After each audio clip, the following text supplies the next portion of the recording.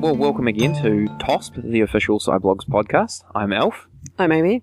And we have another random collection of assorted articles for you this week. Indeed, we do. We'll be starting out first with news that hit the headlines all around the world about the fact that apparently we're inches away from discovering or having proof of the fact that Yeti, otherwise known as Sasquatch or Abominable Snowman, actually exists. Reports from Russia this last Monday came out that hair and footprints have been found in a cave, and the footage has been released. So apparently there is going to be a sort of a meeting called between, I believe, researchers from the United States, Canada, several other countries, and Russia to share their research and stories of encounters about it. And apparently we are just months away from knowing about it. Footage has been taken, even more footage of its actual existence. I believe it was in Ohio. We'll be getting that sometime soon. Mostly this is actually just a bit of a giggle. One of the Russian spokesmen was saying that, when we discover them and come to interact with them, we need to think carefully about how we're going to integrate them into our society, for example. So I remain a little skeptical. I mean, it would be kind of cool, I guess, if we found it, but I'm not holding out a lot of hope. Yeah, that's the question. Will they fit in hybrid cars? And how will they adapt to our method of foot braking? Yes, indeed. It's a dilemma. On to something slightly more scientific and just extremely cool. This is an article we picked up from New Scientist called quorum sensing. Now, quorum sensing is when you use a group of bacteria to detect and some kind of external stimulus, so it could be the presence of food or it could be a presence of heat, and they'll all do something, so they'll emit a chemical signal. What these ones have done is they've managed to make them all create light when they detect a specific kind of chemical. And usually when they do this, they just randomly flash light, which is all very well and good if you're watching one bacteria. But it turns out that if you get enough of these E. coli bacteria together, when they sense this particular chemical, they'll all emit their light at the same time. So you get a whole colony of bacteria acting like a multicellular organism and flashing, and you can use this as a method for detecting all sorts of different things. You just change which particular genes are being used. So it could aid with drug delivery and cellular sensors and all sorts of really cool things. But most importantly, it just looks really, really flash. And what's the name for this phenomenon? Quorum sensing? Oh, quorum sensing is the general property, but I'm not sure what the light sensing subgroup of that is. Absolutely. Every time I hear quorum, I just think of Star Wars. I can't help myself. Of course. Why would we think of anything else? Well, the guy, Jeff Hasty, who's developing it, is a bioengineer at the University of California, so wow. It's probably closer to Star Wars than we are here in New Zealand. Fantastic. Very, very cool stuff. The next couple of ones are all to do with space, and they're all pretty short, but they have this sort of like, ooh, wow factor, which we like so much. Space is so good at providing. Space is awesome for that. It really is. The first one is that, and I imagine that there will be many of you who go like, what? Really? This wasn't the case before, but the ISS, the International Space Station, now actually has live access to the interwebs.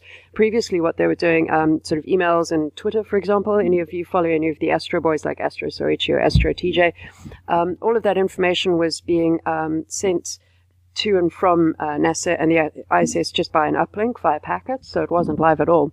But they finally have proper internet access, so the first unassisted update to a Twitter account came from Astro_TJ, which is engineer TJ Creamer's account.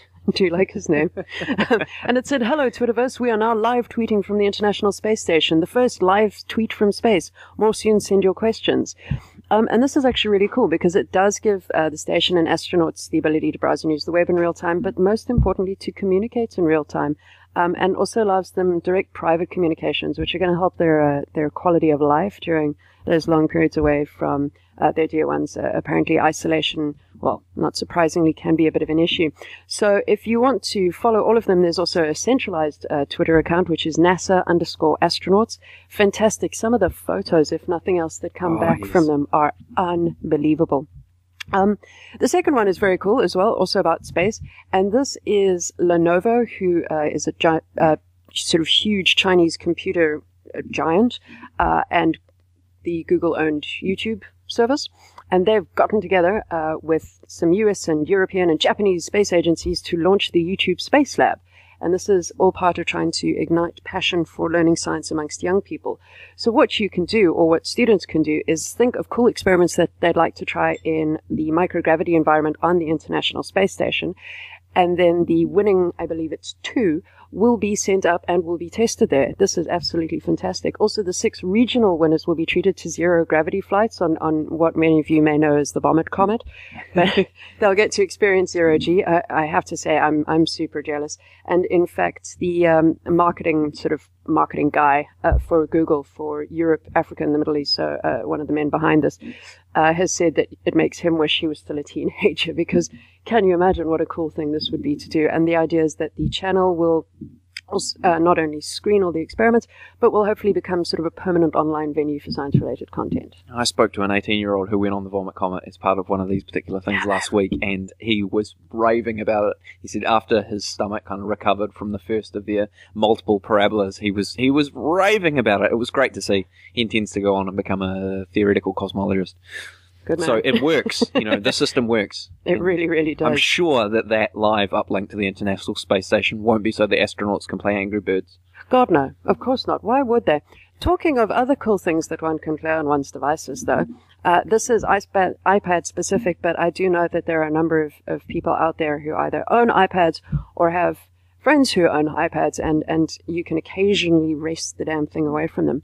I'm a recent convert. Anyway, this is the Exoplanets iPad app. So this is from Scientific American and some various exoplanet experts. And what they've done is come up with what they're calling a groundbreaking hands-on introduction to the distant planets that continue to be discovered outside our solar system.